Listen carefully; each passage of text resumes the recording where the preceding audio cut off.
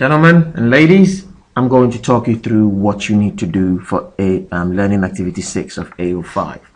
Learning Activity 6 is where you start using Excel as it's supposed to be used. You start entering formulas. You start performing what is called arithmetic operations. Okay, don't let the big word fool you. You all do it in mathematics every single day.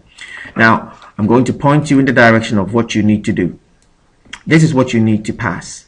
So you would have done your research. You would have put it on your spreadsheet and made all the changes and formatting. Now you need to find out how much it will cost for 10 students for each of the attractions that you've researched and put on your spreadsheet.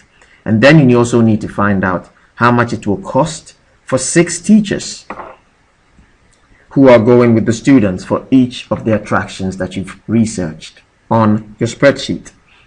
And then you need to find out the third thing is the combined cost for teachers and students for each trip that you've researched. Okay, so let's say if it costs £10 for teachers and £20 for students, the total cost for teachers and students will be 30. That's what you're going to be, the gist of what you'll be doing. So number one, you will find out what it costs for the students, then you find out what it costs for the teachers, then you're going to combine the teachers and the students to get one amount or figure.